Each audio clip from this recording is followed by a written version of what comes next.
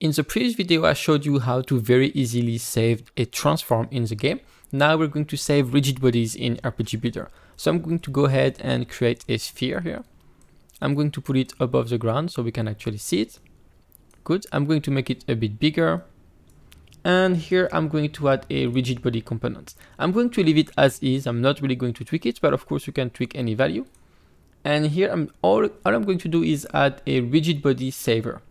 So this is going to add a component that's going to allow you to save the rigid body.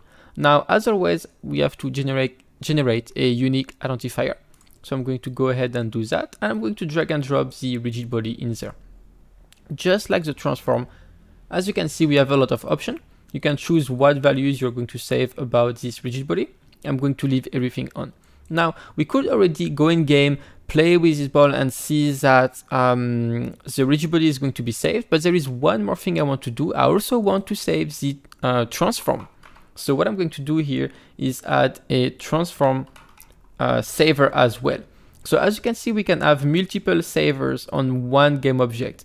And I really made it like component based. I didn't want to have one component saving all kind of things. If you want to save rigid body, add a rigid body saver. If you want to save the transform, add this one extra. So you basically add whatever component you want and they will all work together with the same identifier. So now we can directly go in game and the ball is going to move, of course, and we can start. Where am I? Ah, yeah, I'm a bit far. You can see that it's moving on the ground. And if I start and just push it like this.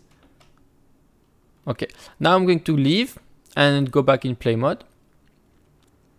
And as you can see, the ball is not only at the same position, but still moving the way it was with the same speed and everything. You can see that now it's getting some speed. Up, I'm going to leave again. Now it just hit the tree, right? So we're going to see it move away from the tree, and that's it. So that's, I think, really cool, especially for how easy it is. And you can, I'm sure you're going to have fun with that. You can save all kind of things that are affected by rigid bodies, etc. So yeah, that's just really fun.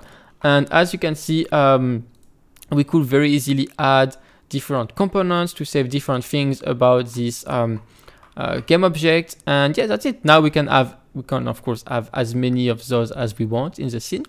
And they are all going to be persistent with your character. Now, if you enter the scene with another character, this sphere is still going to be where it should start. So that's really the cool part about it.